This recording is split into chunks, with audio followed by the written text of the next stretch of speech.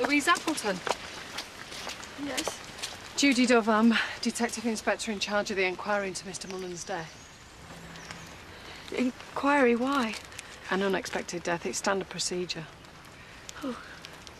I understand you were Mr. Mullen's partner and it was you that found his body. Yes. I am sorry. It must have been very distressing for you. Yes, it was. I realise this is a difficult time, but I would like to ask you a few questions. Can't you see the poor woman's devastated? I realise that, and there's absolutely no pressure. I don't know anything. It's routine, that's all. The more we can learn about his final hours, the better chance we have of finding out exactly how and when he died. Can't it wait till tomorrow? It's all right, Diana. Might as well get it over and done with. It would be very helpful. She doesn't have to go to the police station, does she? No, but we can't use the house for obvious reasons. We could go to the pub. You can use the back room. Fine. I'll be across shortly. Okay. Come on, Pet.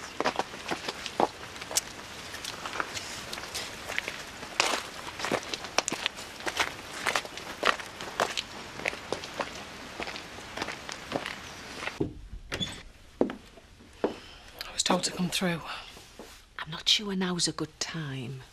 No, it's okay. I'm afraid we have to treat Mr. Mullen's death as suspicious. Why? There was a broken vase found near his body and we have to ascertain how it came to be there. I see. And the chances are it was broken accidentally, but we have to be sure. I understand. I just have a few questions. Sure. When was the last time you saw Mr. Mullen? Around lunchtime. We were supposed to be going away together to Italy to look at property. And he got a phone call. Who's it from? He didn't say. A business associate. There was a problem. What kind of a problem? One of his clubs, probably. He didn't say which club. Ray didn't like to talk about his business. He didn't like to bring it home with him. And how did he react when he got the news? He was upset.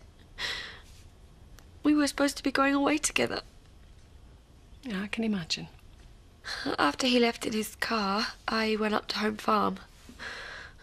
There'd been a power cut in the village and everyone was up there. Yeah, I know about that. I stayed there until we heard the news that the power had been turned back on. I came to the wool pack. And then I went home. Take your time. He was just lying there on the stairs. It was awful. Yeah, it must have been. I am sorry. I don't understand how this has happened. That's what I'm trying to find out. I loved him. Excuse me.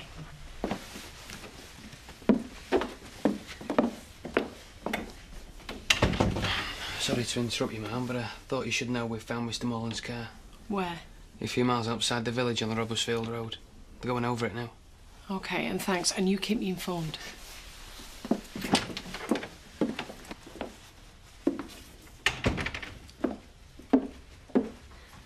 What is it?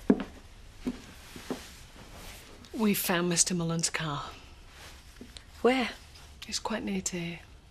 It could be very helpful to us. You remember a couple of weeks ago one of my colleagues arrested Mr. Mullen? Why bring that up? He was accused of assaulting a Mr. Jerry McKinley. He was angry at him. Why? Why drag this up? I want to try and get a full picture of Mr. Mullen's life in the weeks leading up to his death. Jerry McKinley had been working in our house and he'd abused our trust. And Mr. Mullen thought he might be responsible for the harassment. I don't know. I suppose so.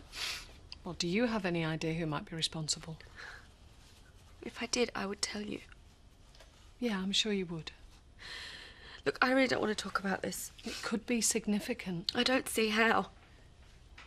When was the last time you received a threatening message? I'm sorry, that's enough. Of course. Look, I really want to help you, but You've been very cooperative. this isn't easy. I know, and I appreciate it.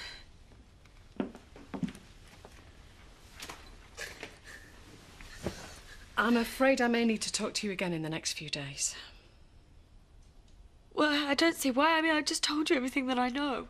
I know this is painful for you, but if we can find out how Mr. Mullen died, it might help you to come to terms with his loss. I don't think I ever will.